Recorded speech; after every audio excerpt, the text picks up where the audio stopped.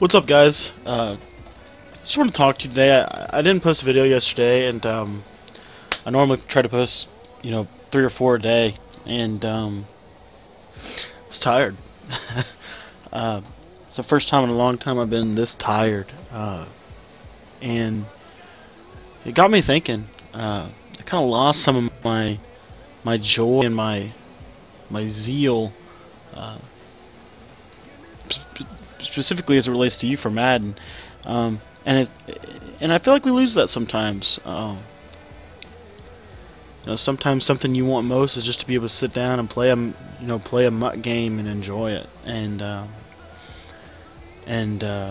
maybe go into practice mode and just make your own, make something and not have to worry about if it beats every defense or every whatever. And that was where I was at yesterday. I'd been kind of under the weather, sick, and I don't know. I just got to thinking about the game and got to thinking about the mentality that I try to bring to the game and all of the intricacies, and I got to thinking about like the best players, of course, and upon thinking about the the kind of the top level competition. One of the things that really got to me was that there's nothing special. What you're going to see is, and I'll just show you here. We're in practice mode. I wanted to talk today about labbing more specifically, but we'll show you this, and I just want to kind of show this a little bit, but.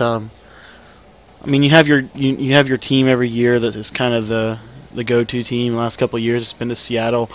Some people like Pittsburgh. I don't know. Some people I like Dallas, but they're not the best overall team.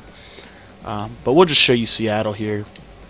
The playbook that a lot of people probably like to use. I like New England personally, so I'm going to show you New England, but I don't know if that's I don't really know what everyone likes. I mean, I know some people like the 4-3 under. I know that's in New England, and New England just has a really good playbook system, and they really normally do every year. So we'll show you New England on both sides here, just to kind of talk a little bit about this.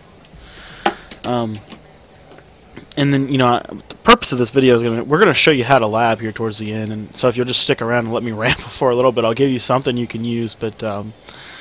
I think this is a video that it may not get a lot of views. People may not really like it, but I really think that it's something that really is impactful. And so I hope that you listen. I hope that you follow my train of thought and not listen as if I'm talking down to you, but just listen as if I'm a player, just playing alongside of you and just kind of working through some of this stuff, because I think this is issues, especially. I don't know if you don't know how you guys are, but I know it's something I struggle with, and we like Arizona this year offensively, but just for the purpose of this video, we're just going to pick a random playbook. And I know a lot of guys, and you kind of go online, and one of the things I've noticed, something that's old school. Houston is an old school playbook. It's something from Madden 12 and those years where people were really liking this, and so I just want to use it just to kind of bring back some of the past history and kind of think about this a little bit. But while this is loading up, I just want to kind of talk for a second. You notice online, and I don't know if you guys have paid any attention to this, but a lot of the tip givers are kind of fading back. Madden Mastermind is not what it used to be. Madden Tips isn't even what it used to be, and those were my guys. I mean, I love them. Love their content. Zan's starting to come up and make more tips and do more things, which is great. Love it. Love seeing new guys come to the fold. And I mean, Zan's really been around longer than I have. Gamers Lab is starting to fade away. Madden Daily's on the up and come, but they've been kind of in and out last 2 years, and I kind of understand why. It's a hard game to really. Madden 16 this year, I mean, it's fun. I love it. I love playing, but sometimes it's hard to do this, and I never really thought of it like that until yesterday, when I just was burnt out, and not just with Madden, but overall. But I got to thinking about how it applies to Madden, and so I just want to show you I want to try to make the point today that it does not matter what playbook you use. And I try to make this point in the Scheme of the Week videos, and I don't know that if it comes across as bluntly, but that it doesn't matter what you do. You know, it doesn't matter what playbook you use. It doesn't matter what formation you run. It doesn't matter what team you use. I mean, none of that. I mean, those have an impact, but you know what really matters is execution. I mean, that's the bottom line. It comes down to execution. So today I just want to show you some of the stuff. I know a lot of people like 4-300. I don't even know the play they use, honestly. I don't know. I think it's the safety blitz, and it's like a B gap, but we're not going to worry about that today. I just want to show. We'll use the just a basic scheme. So I think something from the 3-4 odd. Was it like a safety blitz? I don't know if it's in here. Dang it, I can't remember. Maybe no, I think it was the under. Yeah, it was probably the under with the safety blitz. So let's look at this. So free safety slant 3. So this is the, and what you do is you put your fast guys in here. So what I like to do is I'll take these guys and make them, you know, I like to kind of overload. Since we're going to primarily be blitzing from the right, we want to put as much speed to that side of the we can. So we'll do it like this. And I'm going to just lab this up for you, and I'm going to show you how to lab. We're going to take a look at a popular play, but we're going to show how we arrived at that point. And so what most people will do, and we're going to show one for offense and defense. And it'll be a little longer, but, you know, I don't really care. Okay, so the first thing you want to do when labbing a play is just run it and take a sack. So we snap the ball. We're going to go back, drop back, and we'll just take a sack. Now, next step is to go into your instant replay. So you're going to load up instant replay here. So just go in there. And what you want to do is you want to you want to flip the camera around. Obviously, you want to hide this toggle screen. What I like to do is to not put it on the ball, but to put it on one of the linemen. So for this example, since we're sending it from the right side, we're going to put the toggle on the right guard. Okay. Now what we want to do here is we're trying to figure out how to manipulate the lineman to let him come in. Okay. So what you see here is that this guard is paying. You know, you see that slip that the center gets. So that's interesting to me, because what that means is that it's a double team on the tackle for a moment. So we're going to try to really, and you see how this guard slides over. So that's what we're looking at. And then also this outside linebacker, when he comes in, you see that right there, how he's going to take the tackle. So if we can really just get this left guard occupied, 65 here, we can be in business. And really the left side linemen don't matter, because they're normally not going to slide over. So now let's see if we can't manipulate that a little bit. So one of the things we can do, and another thing you want to do is you want to, oops, we got the wrong controller loaded up. But another thing you want to do is you want to base align, and you see this is going to change the format here. Now from there, you see these slip angles that we've got here. What I'm going to try to do is maybe just re-blitz Averill straight down, and then see if that works. And so here you see it doesn't work, so that means we'll now need to try something else. Okay, so we'll just keep trying things. You want to change only one thing at a time. So now, whoops. So now we're going to base align, and now we're going to try to re-blitz Bruce Irvin straight down to maybe get a little wider angle. And now you see, I mean, I still have the same problem, so we're going to need to change something else. Maybe we'll need to re-blitz both of them. So now we're going to try to re-blitz Irvin and Averill. So we re-blitz those both guys straight down, and we're still having the same issue. Now, one of the common themes in blitzing this year is to crash your line to the opposite side of your blitz. So let's try to do that. We're going to crash our line to the right, and we'll see how that works. And we still have that same problem. So now what I'm more inclined to do is maybe it's the front, maybe it's the alignment of our players. So we like to mess with alignment, so we'll try to maybe spreading our linebackers. Or spread the linebackers out a little bit. Sometimes that changes the impact, and you see here it doesn't. And you just keep trying different things. We could spend hours on all of the things you can try, but now we'll try to show blitz. When we show blitz, you see that let me see here. You see that's going to bring the safety down right in this angle, and then also normally we can maybe spread our line and try a different alignment there. So we're going to try all this and see if this works. And you see we're still having just a little bit of problems. And then sometimes this year what I find is that it may be beneficial to move your guys out wider. So maybe take this linebacker and re-blitz him straight down, change his blitz angle. All of these things are things you can try, and you see that it's just you're gonna continue to work through this process. And it is a process. It's a process that takes hours, and sometimes you get burnout on it, as I did the other day. But eventually, what you'll find, I can't remember the setup. I wrote it down, but I can't remember what it was. But basically, let's see if this works. No, I can't remember what it was. I'll try to show something from... Let me show you something from what I know. So the 3-3-5 odd, we'll use that for this purpose. I wanted to see if I could just use a popular formation, but I don't know. I mean, I'm assuming the 3-3-5 odd probably is a popular formation. But the play that we'll use today is if I can find it. And normally on offense, you want to come out in a play with everybody passing or everybody on a route. But the Sam Mike 3 press, this is a popular play that I feel like I like, and I think it's really good. So what we do is we're going, we base a line, or we run it once and we see, okay, we've got kind of got some pressure, but nothing really crazy to drive home about. So we'll try all of this stuff, and eventually we'll come up with something like this where we get a 3-man pressure off that right edge. As you see, the loop works. And that's what you look for.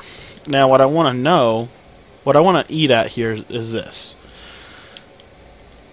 We have this pressure right here, in which I would contend is some of the best. I mean, some of the best pressure you're going to be able to get this year. I mean, you're sending 3 people from the right, and you're getting a guy to come free off the edge of the quarterback.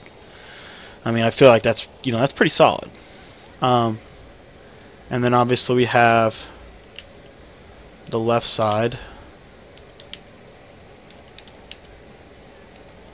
in which the same thing can occur. I don't know if it will work here because we changed the blitz angle, but we'll just see. And you see you get that nice gap heat. Okay, so that's the basic concept this year. In my opinion, it's really good. It's 3 off, and this is, I mean, if you want to get the setup for that, you could check the description below. I've got e-guides on sale. They're pretty cheap in my opinion. They don't cost that much, and so you can check that out if you want. No pressure, but just wanted to let you know that's an option. So that's the basic concept, right? That's the basic pressure. We're going to be able to get pressure off the left, and here we'll show you the real pressure off the left. And I mean, that was a pretty solid example right there, what we showed, but I just want to show you this just to see something here. But we have our right edge set up, we have our left edge set up, so now we send it here, and we're able to get that. You see what I'm saying? So we have those 2 setups. We also have double setup. We also have all of those things. So now what we do is we should be able to go play and be fine. But what I find myself doing, and this is part of the wanting to be the best mentality, is I want to know everything about the game, and I want to know how every formation works. I want to be able to get a blitz out of every play and all this stuff. And what I preach in the guide is something that I really need to start working out in my own. Is sometimes it's really not about what you know. I mean, really. Let me just show you an example. So one of the more popular plays in Madden history is the cross wheels. We run nickel 3-5 odd against this, come out in our base play. Okay, and what you're going to note is that against our pressure, what you just saw, I mean, we sent Pretty heavy pressure. Sometimes for some reason the linebackers don't want to go in their gaps. I think it's normally just practice mode. So we'll just pinch them. Normally if you pinch your linebackers, they'll go right in their gaps.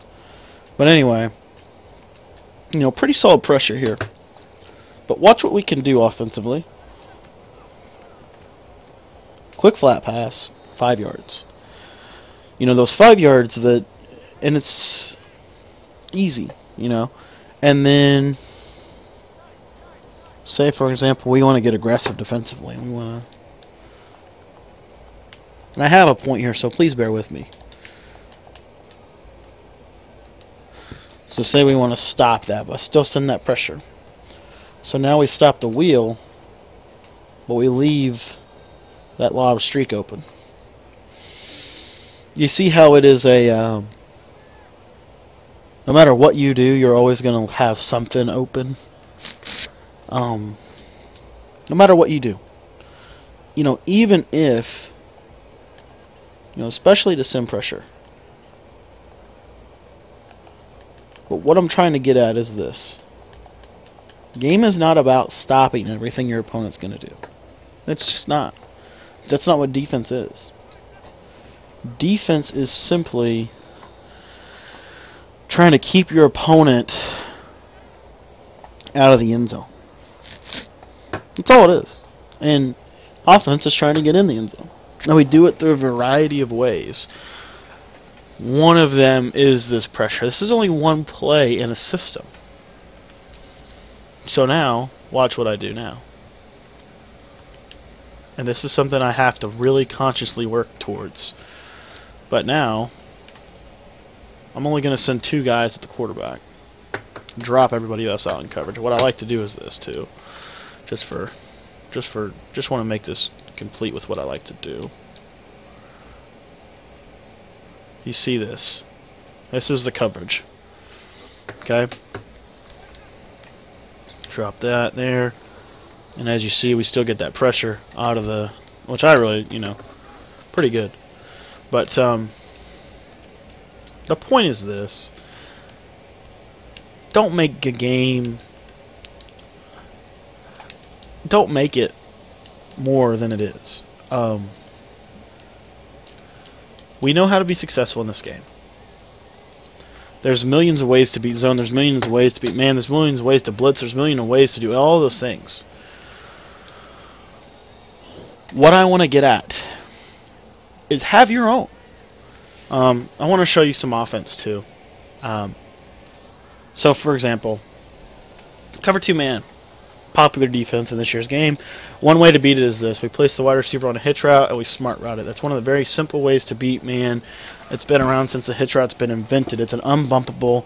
What you're going to do is just have a low pass lead when he turns around. You're going to be able to beat man for 10 yards at a time. But what when the defense calls cover 2? So the defense calls cover 2.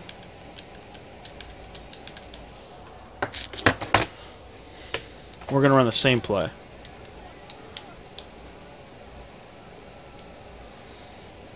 Same pass lead to hit him, everything. See, we throw it, and we got lucky there, but the point is there's people in the area to stop that. So now we need something that'll beat the cover 2. Well, something that does that is the all curl. So the all curl.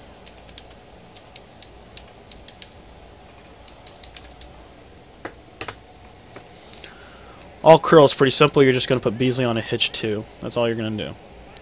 What you'll see is he'll beat that cover 2 for you. You see that? So there it is. And the point of me saying this is these are hot routes.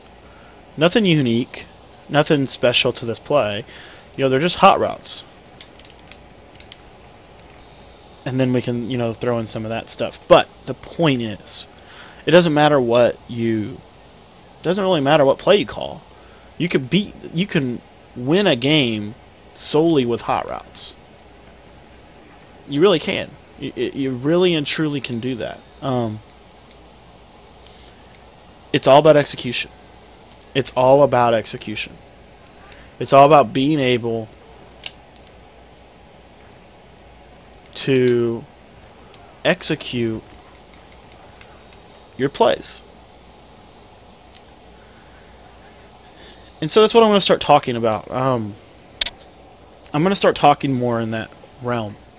I'm going to give you plays that are going to make you successful. One thing that you want to know, when you go into offense to lab, what you want to do is you want to come out in a cover 4 drop.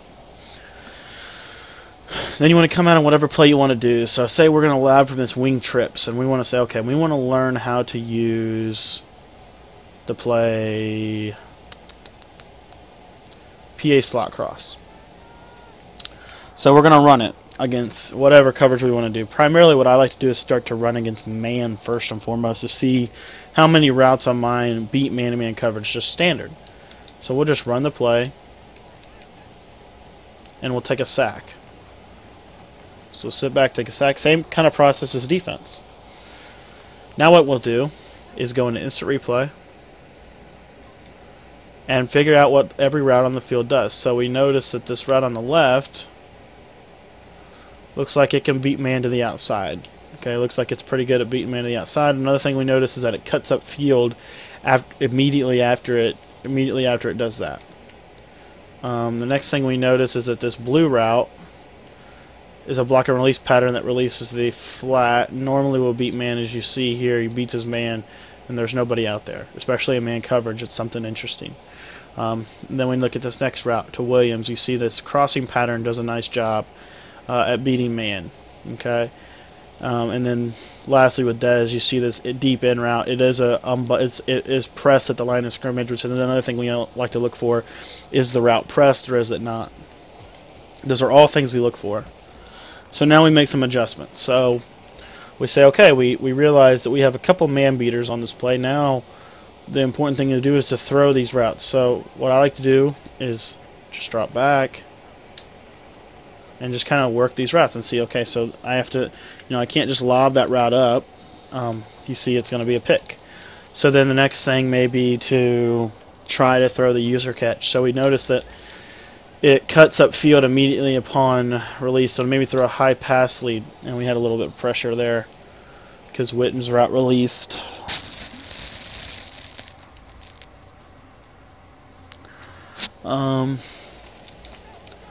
But let's just show this.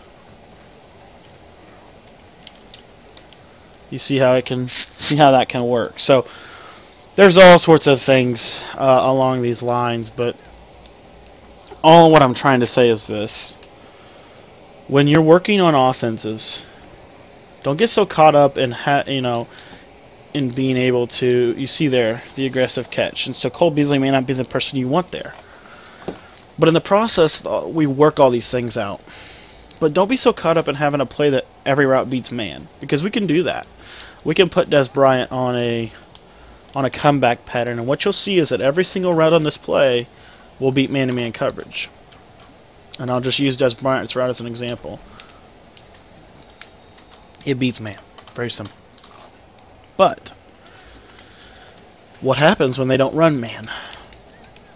What happens when they run zone and you throw this out route into a flat zone? What happens when you throw a deep streak into a cover 4? What happens then? How do you work with that then? How do you handle that? And that's what I'm getting at. You want to have passing patterns that are able to beat zone and man. So what I would do with this play is say, okay, I know drag beats zone. I know that it does. And I know that the drag streak combo is really effective against zones. So what I do here is now I use that, but they call man, and I know my crossing pattern beats man, and that's how you start working to develop a scheme. Something deeper than just a play. And what I want to emphasize more and more as we continue through this process together, what I want to continue to at least emphasize is it doesn't matter what formation it is. It doesn't matter what play it is. It doesn't matter anymore. We have the hot routes. We have all of those things. All that we have to worry about is reads. Can we read the defense? Can we make the necessary reads, progression reads necessary, to really be good? Or are we going to continue to try to force balls into bad coverage? And that's really the bottom line. as someone who has tried to learn every play in the game, as someone who has become very burnt out by trying to do that, as someone who tries to make the perfect money play, the money play that will never be stopped, as somebody who tries to do all of those things, what I continue to see is that it's simply not possible. It's not possible to have a play that is unstoppable. It's not.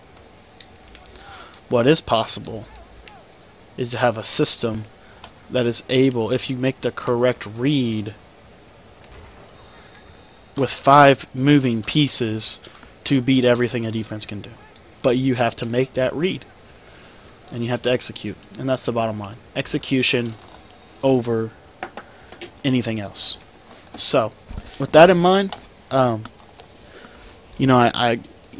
want to talk Madden purpose. I got so much more I want to say, but with that in mind, I leave you to execute. I leave you to work on your execution. We'll talk more about this as the season goes on, but this is going to change some of the things that I do on my channel. I mean, we're not going to be talking necessarily about the best play, any of that anymore. I mean, we're going to truly take a deeper look into Madden and talk more about execution and more about how to be good at execution, how to actually execute what you work at a practice mode, how to transition from practice mode to game mode, the little bitty nuances of the game that no one ever talks about. That's what we're going to talk about on this channel. So, with that in mind, I apologize for not being consistent and not having a video prepared for you guys yesterday. I do have videos coming today. We will make up for it. We will make up for lost time. Scheme of the week will just simply take one more day this week, and it will be posted. But thank you for your support. Like I said, if you want that defense where we can get pressure with only 2 people, you can check that out. But again, it is what it is. It still leaves openings. We're still vulnerable. And so the game is not just about pressure. It's not just about having a great play, but it's about how to execute that play in a 2-minute drill against a tournament player who has one of the best offenses in the game. That's what this game's about. So with that in mind, wish you guys luck this year, and we'll be talking more about this as the game progresses. I thank you so much for your time today. I know this is a longer video, but I really do. I think there's some value in some of the things that I had to say. So I'm going to go ahead and post it. For those of you that have stayed with me, I really appreciate it. For those of you that are looking to get better at the game, I have products available in the description. Check that out. Thank you so much for your time. I really appreciate it. Really appreciate all the support you give me. Thanks for bearing with me when I don't